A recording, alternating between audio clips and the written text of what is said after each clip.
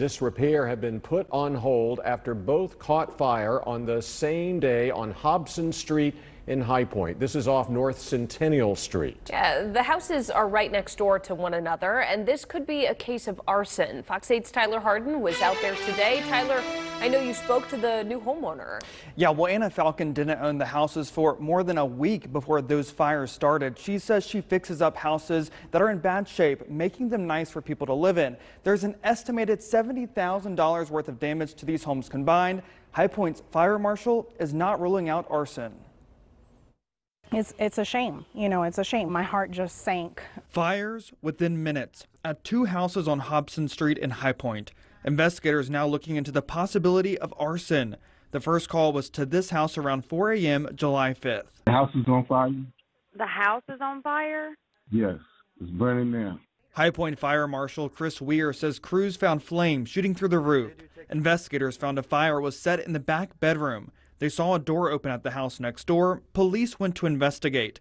Weir says crews found a small fire just starting in the bathroom and back bedroom there. I was going to fix this house up in maybe 5 weeks turnaround, and now it's going to take who knows how long.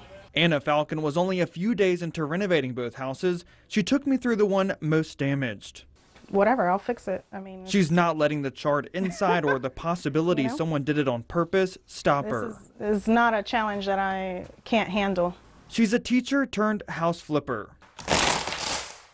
Because I don't want people living with mold in their house. Trading a high school classroom for this construction zone.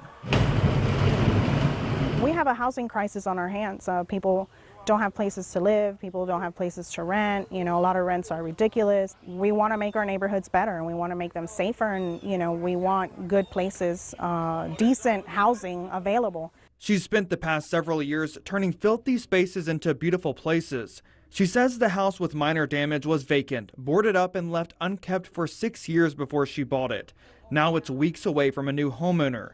The other house had a tenant who moved out. Now it'll be a work in progress. I have to reframe the entire thing: trusses, joists, studs, walls, insulation, plumbing. Plumbing has issues now that it didn't have before because of the fire in the bathroom and such. She hopes the neighbors welcome the improvements. Change is coming, whether you like it or not. It's going to be me or it's going to be someone else, and I'm actually one that cares. Now, Anna says she's ordered materials to get the damaged houses fixed. She's offering a $2,000 reward for anyone with information leading to an arrest, and fire and crews are still investigating. All right.